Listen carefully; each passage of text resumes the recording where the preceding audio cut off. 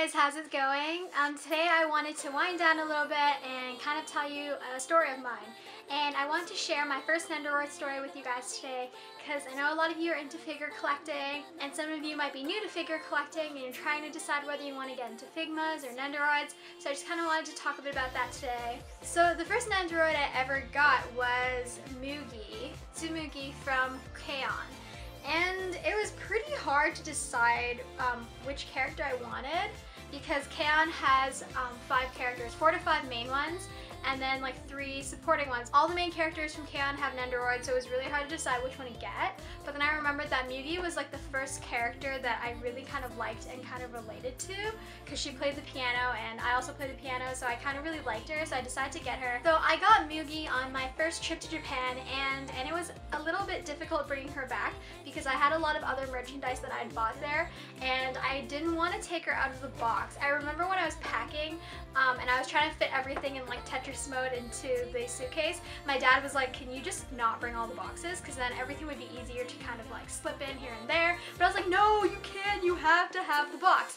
And so I ended up bringing her back and everything was just kind of like puzzled and situated around her in the suitcase. Generally not that much damage on the box when I brought it back. It's not like I'll sell it anyways, but this is like a really great figure for me because I really like the chibi style of it. I think that Nendoroids are really cute to collect. I like them over the Figmas because I don't really like seeing the joints on the Figmas. However, I do know a lot of people who collect Figmas because they really like putting the characters in different poses and they just like kind of moving them around a bit. But I really like the Nendoroids. They come with like different parts, different faces, a lot of really cute accessories. And it took me a really long time to even decide to get a Nendoroid because I know Nendoroids are generally a bit more expensive just because they come with like a lot of like cool stuff inside and like changeable faces and everything is just rearrangeable. So this was my first Nendoroid and this kind of like kicked off my figure collecting. I got a bunch of other Gundam Seed figures from the first time I went to Japan because I just went crazy when I saw Lacus in like the different outfits.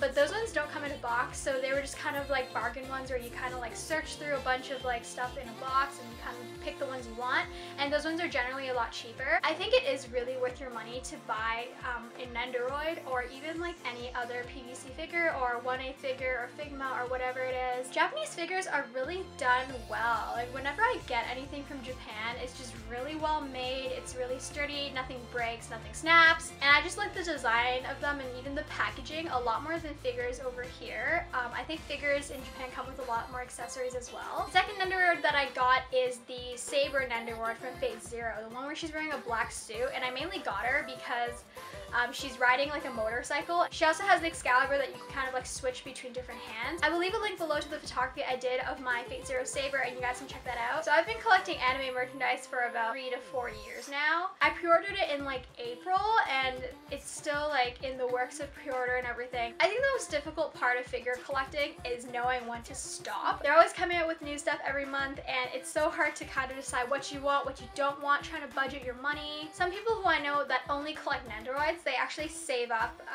and they just buy all the Nendoroids I can get after like saving up for a really long while, but then they only collect Nendoroids. I don't think I could become a really intense hardcore Nendoroid collector just because I can't afford it. But I think it's really awesome to like go online and see like people who have their entire blogs or their entire websites dedicated to their figure collections, and I'm like, oh my god, it's so awesome. Like you can do all the crossovers, you can get the classroom scene.